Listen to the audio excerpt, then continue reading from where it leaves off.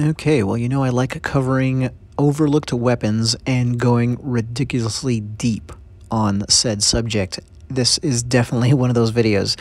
And you're looking at formerly famous comedian Gallagher. His stand-up was actually pretty good. He's misunderstood, but that's besides the point. His shtick was smashing things with a giant wooden mallet. And a mallet is a correct word, maybe not the correct word. It's definitely correct. You can use it for this kind of a thing. Here's mine, but I much prefer maul. I think it's more correct in a weaponry context within weaponry circles. And anyway, I did not make this, thankfully. It'd look really horrible if I did it. I bought this at a Renaissance fair. I'll have links to the maker in the video description. But first, let's get to the important part, playing. This thing is really, really fun. And it fits my Forgotten Impact weapon series like a glove, because these got used a lot more than you would think. And when I say these, of course I mean this kind of thing.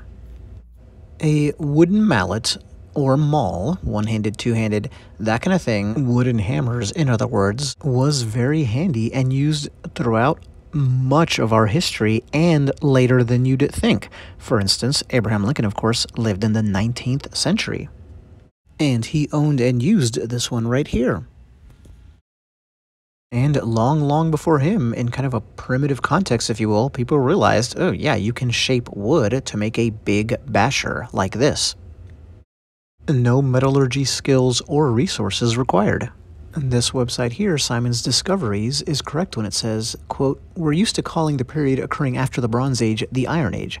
Some peoples managed to produce iron tools well over 3,000 years ago, but whilst iron was already in use and in some cases was almost indispensable, it wasn't cheap and accessible for a very long time, period." Visual-wise, we're switching to one of many videos about how to make these, and notice it has a different shape. But back to the Simon's Discoveries site, they have a handy historical reference here. It's about a traveler who was in rural Poland in the 17th century, and he wrote in his diary about how it seemed like everything the peasants used was made out of wood. They had a few steel tools, iron tools, axes, knives, that kind of thing, but not very many, and meanwhile it just seemed like everything from, quote, houses to tools to shoes and clothes was made from plant material, end quote. He also mentions a Polish ethnographer that described the peoples of Northeast Europe, the rural folks, as basically living in a wood age, but we don't think about that. And even after the unofficial wood age ended, of course there's a ton of overlap here, but even after it did, you still had people like Old Abe using things like this. Or this. So these are not purpose-built weapons at all. But if human history has taught us anything, it's that if people get into a fight and they have access to something that was designed for hitting, they're going to use it that way, turning a peaceful tool into an improvised weapon. Now, as you can see, I've been showing some one-handed models, but our focus today is what I would call the maul, and that, by definition, my definition, is a two-handed large wooden hammer. And what the heck, I'm a court-recognized impact weapons expert now, so I'm going to go with my definition. And the kind of improvised weapon we're talking about today was a very common tool, and for thousands of years. Notice, unlike some of the other ones from earlier in the video, this one here has this metal rim around the edge of the striking portion. When available, that was an enhancement that helped it last longer. If you're going to use this thing to pound stakes into the ground and that kind of a thing repeatedly, and you could get a blacksmith to do this for you, well then why wouldn't you? And again, this takes just a fraction of the metal that creating a sledgehammer, a metal sledgehammer would. I know this is not a very clear picture coming up, but it serves a great purpose. Notice how in this storybook, this old storybook illustration, we see our instrument right there, because it was a very common instrument. It would have been used in this context, forget about the bear for a second, to pound wedges into that split log. And this is a worldwide phenomenon, as we see here in this Japanese drawing. We've got a yokai wielding one, and clearly wielding it as a weapon, not as a tool. And at least according to illustrations, which we have to be careful about trusting, even samurai could use something like this. And how amazing does that one on the right look? Here's another one. So yeah, there's going to be need in a lot of different cultures for something like this. And again, we think of the Bronze Age, the Iron Age, etc., but a lot of times the simpler method is going to be to make your tool out of wood. Regarding the point that we have to be careful about trusting old illustrations, notice that the axe you're going to see at the bottom right is impossibly large. And yet it seems eminently practical compared to this grappling hook. Still a marvelous illustration, but yeah, good luck carrying and using that thing. However, the samurai maul, known as an atsuchi, was basically used as seen here in our latest image. This is for breaking down doors and gates. And people have made modern recreations. You can buy one. I definitely have that on my wish list at some point. I need something like this just to play with. The one I bought, which I showed at the start of the video, which caused this whole video to be made, is a ton of fun to play with and really to work out with. And if I do upgrade on size, I already know which one I want. This one right here from Japan, not made as a Japanese weapons recreation, it's an agricultural tool. But again, these things were tools more than weapons. And yeah, check this out, made by a family that's been doing this for centuries, because, you know, of course, it's Japan. And speaking of how it really is a functional tool, it's one that still gets used today. Here's an interesting one, kind of asymmetrical. And there it is. In action. And so someone who does that all day long, or anything similar, you know, throughout the ages, would probably be pretty decent at swinging this thing with ill intent. But let's get back to the Western world, because they had something Japan really didn't, which is dedicated war hammers. And a war hammer, a hammer actually meant for war, and for using against a heavily armored opponent, looked nothing like our tool, as you can see here. Or here. And obviously it's not just that these are metal, but they're only so heavy. As the saying goes in football, speed kills. And that's why these never look like the fantasy equivalents. Look how slender this thing is. And it only weighs 2.5 pounds, which I would say is pretty typical. Obviously, a two-handed model like the kind we reviewed a second ago, or as seen here, is going to weigh more, but still. It's a far, far cry from a fantasy version like this, although this does look really, really cool. It's from a comic book, as you'll see, and as insanely large as that is, it's closer, I would say, to the popular imagination's version of what an actual warhammer is than the real thing. And speaking of comic books, female characters, and two-handed hammers, Harley Quinn would be the most famous example. And hers harkens back to a real thing, an actual descendant of what we're talking about in this episode. This is the carnival mallet. I'm using the word mallet because that's what it's commonly referred to as. But yeah, this was used in feat of strength carnival games for generations. Probably also used to pound 10 stakes into the ground as a roving carnival was being set up, things like that. And I'd bet just about anything that a carny brawl, or more than one, was settled with one of these at some point.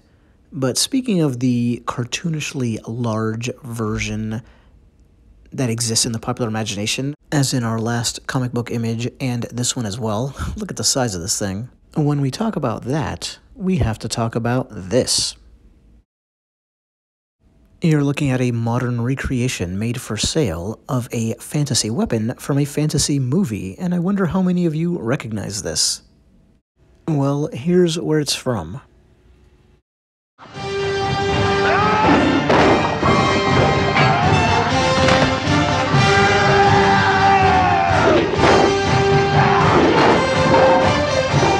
That's, of course, a clip from Conan the Barbarian, the original, and one of the greatest fantasy movies of all time. Thorgrim was the character's name, played by Sven Ole Thorsen, a Danish actor, bodybuilder, stuntman, strongman, competitor, etc. And as a kid in the 80s watching this on cable, I thought this was pretty much the coolest thing I'd ever seen. And except for the point, the carved point, you can see this is actually much closer to a historical maul. The thing is, no, there were not generally all wooden or almost all wooden battle mauls. But if they did, that point would actually not be a good idea, in my opinion, not with something that has a striking surface that wide. Because if you miss your target by even a little bit, it's going to encourage the maul, the hammer, to just glance off of the target. Now, in reality, in history, were there bare-chested big dudes swinging two-handed wooden impact weapons? Yeah, like this guy, a Celt. And from much later in history, here's fight manual evidence that the practice was not just restricted to Roman times. What you'll notice, of course, in both images is that the weapon looks nothing like a giant wooden hammer.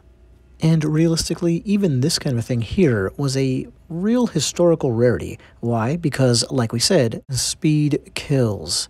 Think about all of the predominant stick fighting traditions from around the world. It's usually a much thinner stick.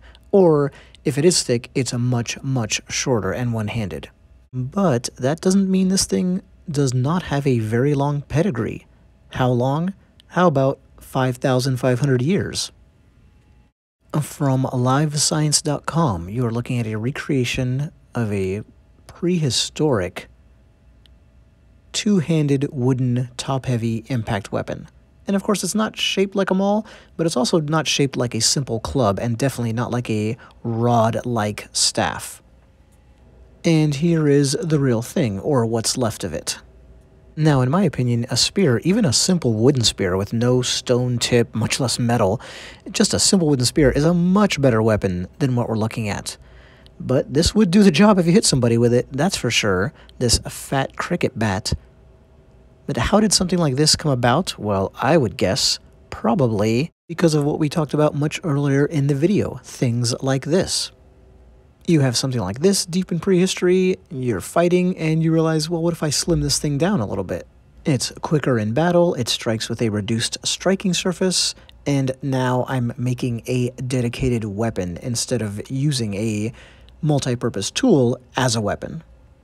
And of course, later on, deep in history, but later on, stone maces, things like that are built, but I think this is the start of what led to the real and fantasy warhammers. It's why, ultimately, a god like Thor wields a hammer. And quick aside, elsewhere on my channel, in the shorts section, you can see the actual MCU Chris Hemsworth film-used hammer, Mjolnir, that I got to hold. But back to my original train of thought, it's why a god like Hercules wields a big wooden club. And that is how the imagination created characters wielding this kind of thing. And these do look awesome. That's why fantasy illustrators cannot get enough of it. But, of course, the reality, if it comes to a weapon, quote-unquote weapon, that looks like this, it was actually one of these. And it was a tool that you were using in a fight because it was handy. Rare as that kind of a thing being used in a fight is, do we have some martial artists preserving / inventing techniques for a tool like this? Yes, we do. There's a smattering on YouTube. I can't say I'm terribly impressed with the techniques I've seen. They do not look realistic. But since they were used on occasion, the question remains, how effective would they be? Well, here's one bit of evidence. A soldier initiation caught on tape. This disturbing video was taken at a North Carolina base earlier this year, and tonight the soldier's father is calling for the man who hit... That army sergeant immediately collapsed after the clip ends that I just showed you, collapses, hits the floor, and has a seizure. And the man hitting him is a complete idiot who seems to know absolutely nothing about impact weapons and anatomy. I would think whatever level of unarmed combat training and hand-to-hand training that you receive would at least get you to understand that that was extremely dangerous. Hit him on the butt, hit him on the thigh, something. I'm not saying hazing should exist like that, but if you're going to do something like that, yeah. But were these kinds of things ever used in battle? So something besides kind of a one-on-one scuffle where the farmer or the carnival worker or whoever snatches this up because there it is. Yes, but before we get to that, let's deal with something that's somewhere in between those two extremes. You're looking at an ancient illustration of what was called, in translation, the Mallet Uprising. And this was in Paris, France. I'm going to quote from Britannica here, quote, "In 1382, a tax riot grew into a revolt called the Mallet Uprising. The rioters, armed with mauls, were ruthlessly put down and the municipal function was suspended for the next 79 years. If you go to look up this revolt, the uprising, here's how it's spelled, Maillotin. So, medieval Paris, you had a guild or guilds who used that tool, and then when they revolted, it became the signature weapon. Just to deep dive and geek out even further, I'm pretty sure, I think we can assume those mauls that you saw in that image, in that illustration, they would have had their striking heads covered in a layer of lead. And even so, I think the instrument definitely counts for our purposes. It's not an iron skin or steel that was given to it. Lead is malleable, right? So you still have the large wooden maul with a striking head that's basically soft, at least soft compared to like a steel warhammer's head. And I assume that the head would get worn out and deformed just like the all-wooden models, just maybe take a little bit more time, last a little bit longer before needing repairs or replacement. And of course it gives it extra mass for the swinging. Why are we looking at a illustration of Solomon's Temple? Well, just so I can read this quotation. Let's do a little interstitial before we get to our next fight. Quote, "We have excellent authority, however, for one exception, for we are told that at the building of King Solomon's Temple, the stones were set in place by wooden setting mauls." End quote. So, to set a stone in place. Just again to touch on how ancient this arrangement is. And now for a formal battle, as opposed to the revolt we dealt with a second ago. This happened on October 25th, 1415, one of the most famous battles in Western history, the Battle of Agincourt, where famously French knights, seen here on the right, were defeated as they charged English bowmen on the left. And you'll notice they've got their bows, and see those stakes in the ground, meant to protect them from the charging cavalry. Very important, or those heavily armored knights are just going to run you down. Well, how do you think those stakes got put into the ground? Quote, "Those handles projecting from both men's backs belong to the mauls to which archers resorted when their arrows were gone." End quote. That's from Weapons, A Pictorial History. So yes, mauls were put to good use in the Battle of Agincourt. You've expended all your arrows, famously the French knights got stuck in the mud, essentially, as they were trying to charge, and now you need to run up and finish them off. Well, if you have a giant maul strapped to your back, you're going to unsling that thing and use it. Of course, some of the English had other weapons too. I'm not saying every single one that charged and engaged in melee combat with the knights was holding a maul. They had swords and axes, but still, a prominent part for our instrument in the battle that many say ended the age of chivalry. And back to the purchase that inspired this whole video. I think I forgot to mention the haft here is hickory, a very strong wood, and the head is ash. But of course it's more of a showpiece. It's not for, pounding stakes into the ground, really. I mentioned at the start of the video how it's a fun item, and yeah, if you're a weapons geek, something like this is a real change-up from a lot of the other sticks and beaters that you have in your collection. It's also great to work out with. I know it doesn't look like it's super heavy, but it's much heavier than it looks. A lot of you might look at this picture and think of a certain shillelagh type, like the one over on the left, the hammer-headed one, third or fourth, depending on how you want to count. But those tend to be small, like the one in this picture, so it's really not a maul. Mine, again, going back to it being much heavier than the one we're looking at here, is fun to work out with. Now, it's not super heavy, but you grab it by one end and go through some motions, kind of like an Indian club, and it does the job. And that thick, polished wood, I have to say, feels so much more satisfying in the hand than, say, metal. Here, by the way, is the website, Facebook page of the maker. Johnson's Wood of the Morning. I think there's a little pun in there. It was actually 2 years ago I bought this thing, so every year since then it's been like I see him at Scarborough Fair when it comes to the North Texas area. It's like, hey, I really am going to make a video about it, so now I have. I'll do a second video on mauls from a martial arts and actual practical use perspective. As I said, they really are interesting and fairly unique from a martial arts perspective. A lot of top-heavy impact weapons, almost all of them, are going to be one-handed, and they're not going to have the large blockish head that a maul has. I probably need to get a hold of one with a much bigger head than this for more experimenting, like that Japanese one that I showed earlier in the video, but here's my kind of convenience size version, and it will do for now. It's a fun little toy. Mauls, a forgotten impact weapon. Thank you.